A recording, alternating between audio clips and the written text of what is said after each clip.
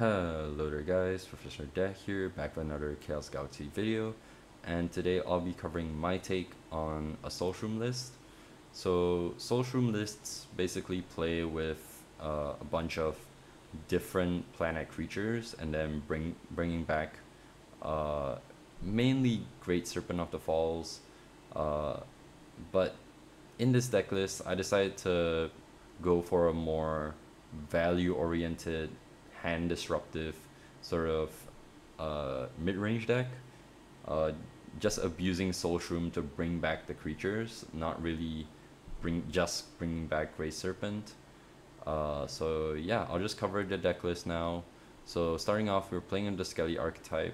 This archetype is very strong, abusing Skeleghast, which only costs 3 stars, and then paying 1 star to bring back your Skelequeen or Skelepede. This combo is really good, and since it uses the kill, like your killed cards, also helps with the Soulshroom count. Yeah, just a generally high value play. You're putting 2 bodies, so it's hard to get through, and the power on these cards are really good, I would say. 400 power is not something to be looked down upon, of course, and 150 is pretty okay. Gains you 2 points and gets past certain creatures. So yeah, next we have Pelfam, great mid-range card. I don't think I really need to discuss it. Yeah. Next we have the Goouk combo. So these 2 cards are really good. First of all, Gluuh is from the planet Giii, so this helps you with your Soulshroom count once again. You're paying 1 star for a very small body that sort of like blocks an attack, but also kills a creature, and then Goouk draws you 2 cards. So these 2 cards are a great combo, but it does kind of suck when you have one part of the combo but not the other.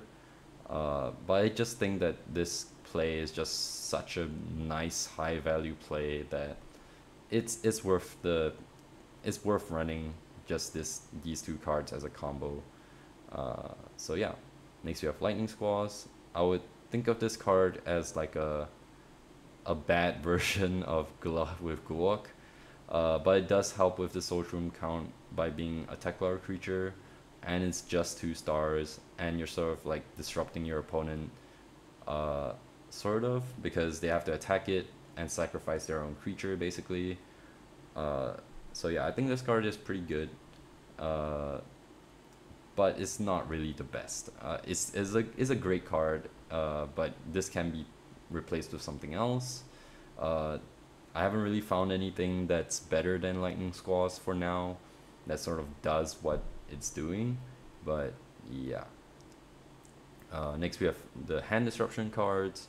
So we have Sheos and Lava Mole, comes from the planet Sheos, helping with the Soulshroom count, and also it does attack your opponent's hand, just killing any activators that they may have.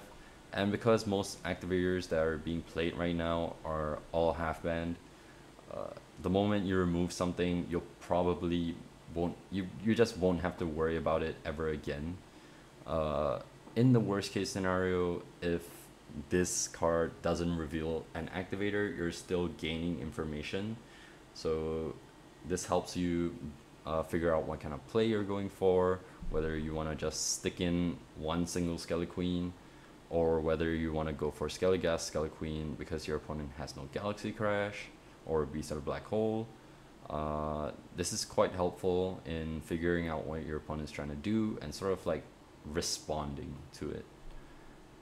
Next is Kaleidoscope Warriess, similar to what Lava Mole does, but slightly better because it's less stars. But it only removes attachments, but there are quite a lot of attachments that you want to remove, like Blaze Elixir, for Sail Sign, Abomination Tomb. So this card is pretty great. Plus it's from the planet Sindian, which is another planet for the Soulshroom count. So yeah, pretty neat card. Next we have the Palifalls archetype. So this archetype is really strong. It's a simple 2-card combo of playing one of the Palifalls creatures and then free playing a Great Serpent.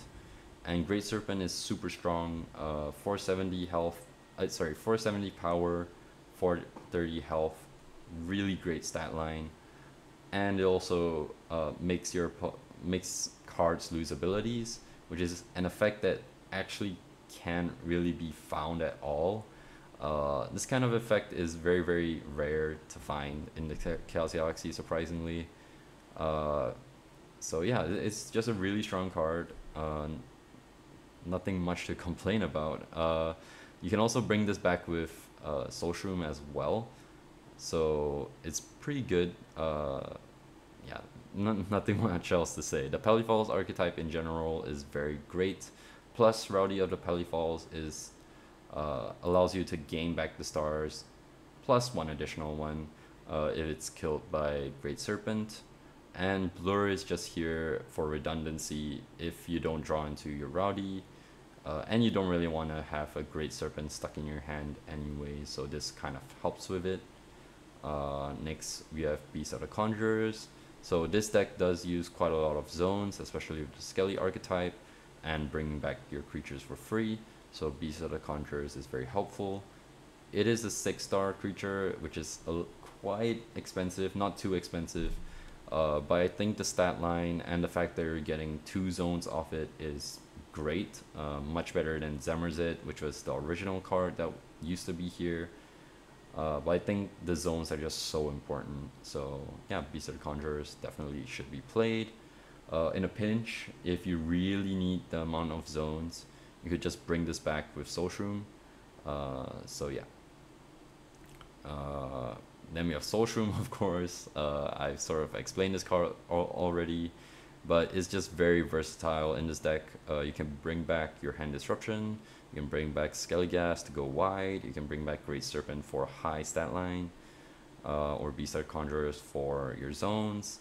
Yeah, Soulshroom in this deck is very, very versatile, and yeah, it's just a great card.